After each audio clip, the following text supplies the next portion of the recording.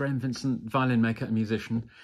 If you've seen any of my previous videos, you'll know that I've been very keen to find a substitute for ebony, and it's something that I've been working on for a long time, really. And for the last couple of years, I've been making violins using a sort of a torrefied timber, which I produce myself. So it's effectively oven baked with a lack of oxygen, and then subsequently it's infused, impregnated with epoxy, which is then cured, and it gives a really good kind of solid ebony-like structure, and largely it's been very successful. Every now and then, because it's a small batch process that I've been doing myself, I've had some mixed results, shall we say. I mean, I've carried on looking. I heard of this product called Richlite, and I've used it over the last 6 months on several violins, and it's been fantastic. This is a piece of it here. It's about the same weight as ebony. It's maybe slightly duller in terms of ringing than ebony. It's incredibly tough. It's probably, well, I know from working it feels like it's harder than ebony. It works well, and it takes a finish nicely. It's available like this. So,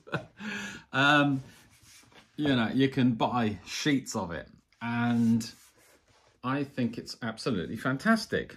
Now, I'll be completely open and honest here. I got in touch with Richlite and said, guys, I think your product's amazing. I would like to do a video about it. Send me some stuff. So instead of the little pieces that I've been buying previously, they did send me that big board. So yes, there is, I just want to be completely open, but just in case anyone thinks there's a hidden agenda here, they didn't tell me what to say. The only reason I'm doing this is because I think it's great. This is a violin I made a while back, and this violin has got a fingerboard of my torrefied timber. There's no wear under the strings. It looks great, but there is a problem, and that is just on this little bit there, it looks like it's breaking down. So it's kind of worn away. And I suspect that was where the epoxy infusion, epoxy impregnation under vacuum didn't fully permeate the timber, or where there was a spot that didn't get baked with the epoxy fully to the point where the epoxy hardened. I used this stuff on 20 odd violins, I guess, and I've had 1 or 2 problems with it. This is one of them. And so I'm going to take this fingerboard off, and I'm going to replace it with a Richlite one.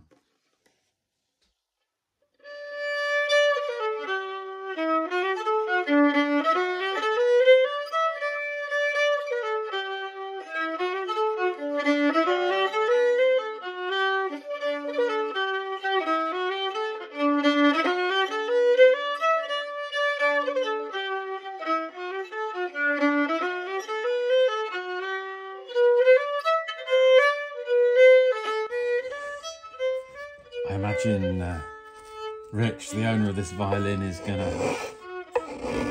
watch this with absolute horror. I won't tell him. Well, I won't release this video until everything's finished and he's happy and it's back in his hands, and then I'll let him see the full horror of what it's like having your violin ripped to pieces.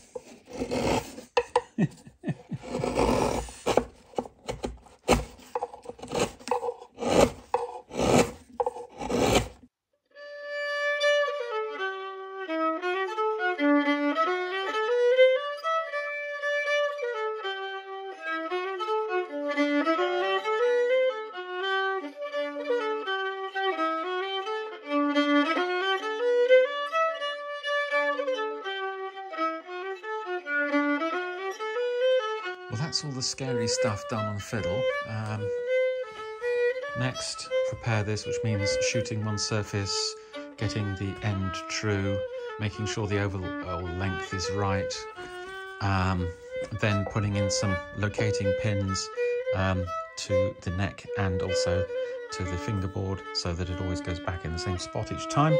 And then I will start, I'll make a nut blank and I will shape the fingerboard and the nut.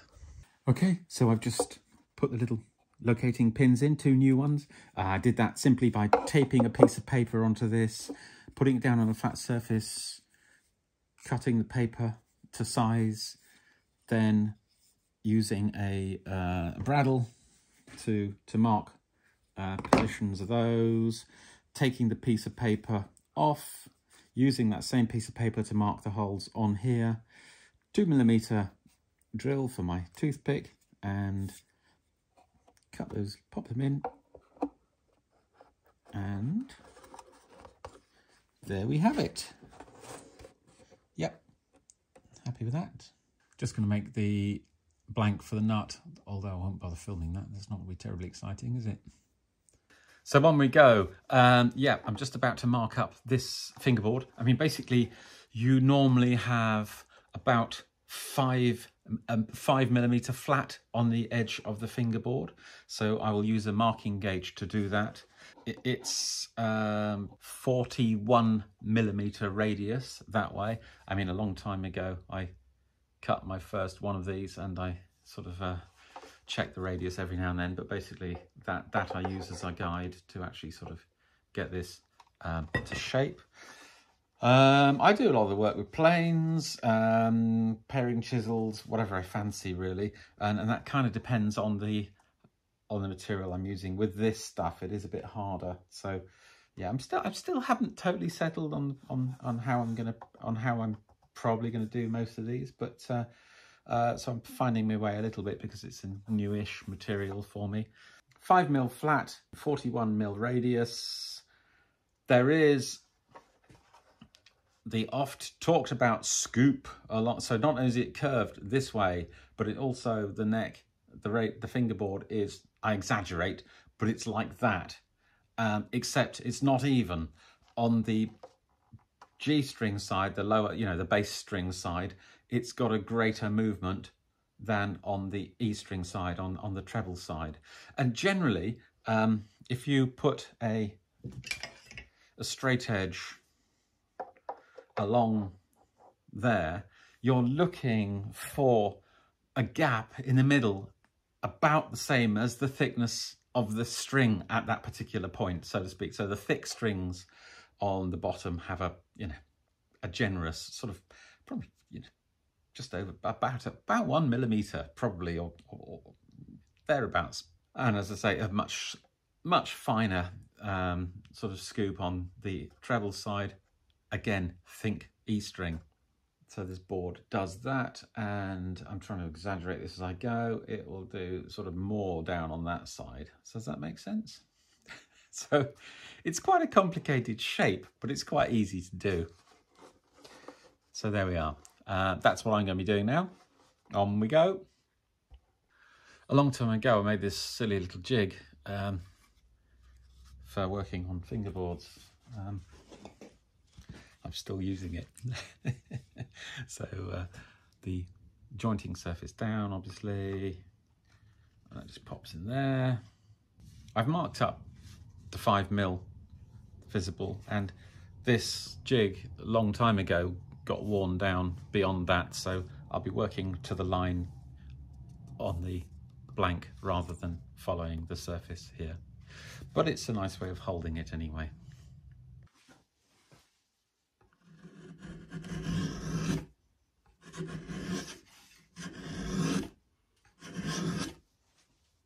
And this material does work in a similar way to wood.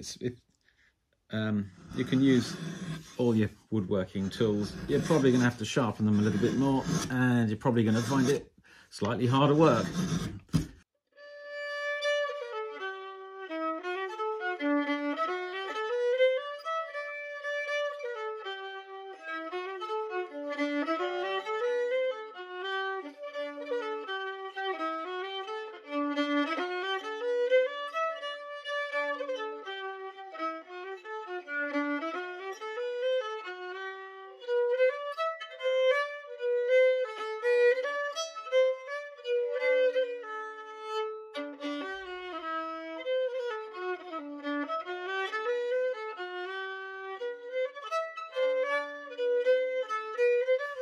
Well, that took a little while, so much so that I managed to flatten the battery on the phone because I do all this, most of the filming at the moment on the iPhone. But anyway, yeah, it needs sanding down. I will now do the scoop on the underside, I think, before I sort of finalise the shape on it. So yeah, marking out and everything. I literally just use the old finger rang against the side. Can you see that? There we go.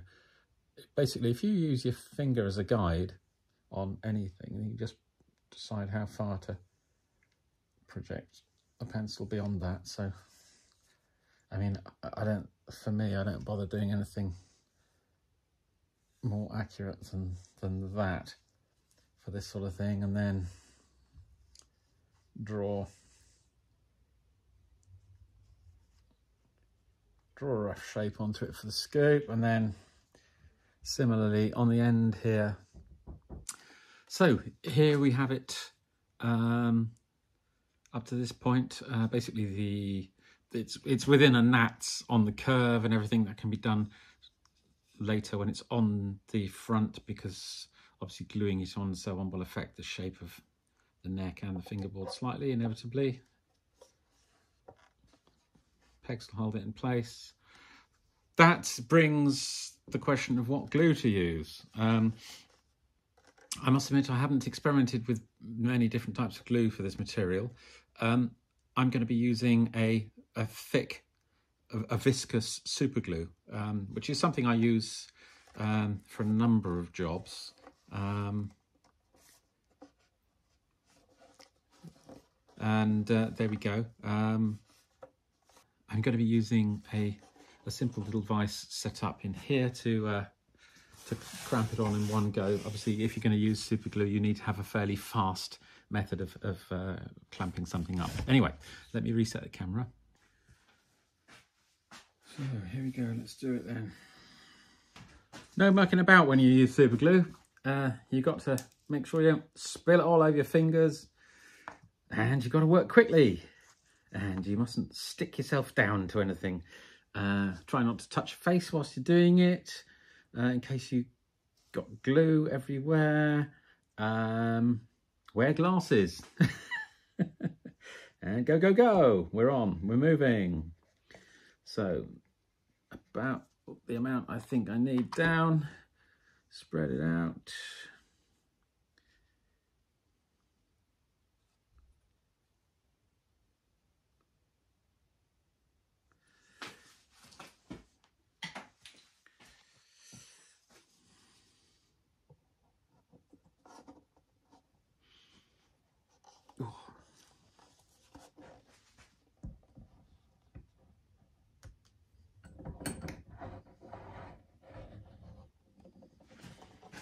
Cyanoacrylate fumes rising already, which means it's starting to go off.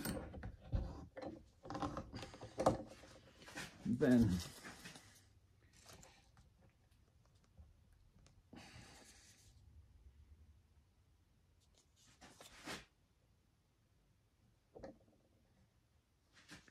yeah, there we have it.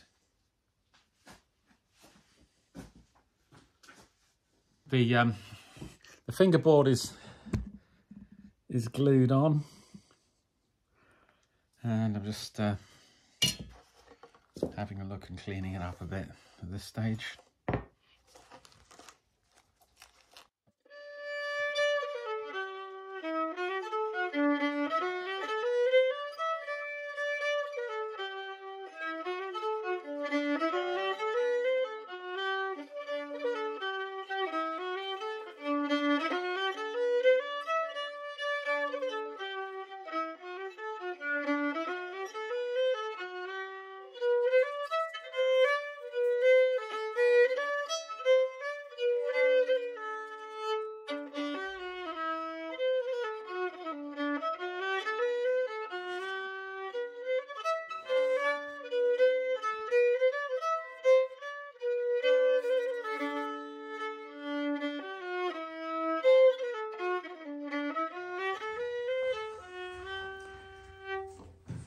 So it's done. We've got the replacement fingerboard on the violin. I mean, it just looks like a really high quality ebony fingerboard. It's sort of smooth. It's got that lovely homogeneous kind of quality of ebony, but with there's a little movement, a little texture. You know it's not just a lump of plastic. So it's got that sort of feel. And of course, what it sounds like and how it feels under the fingers is critical. So.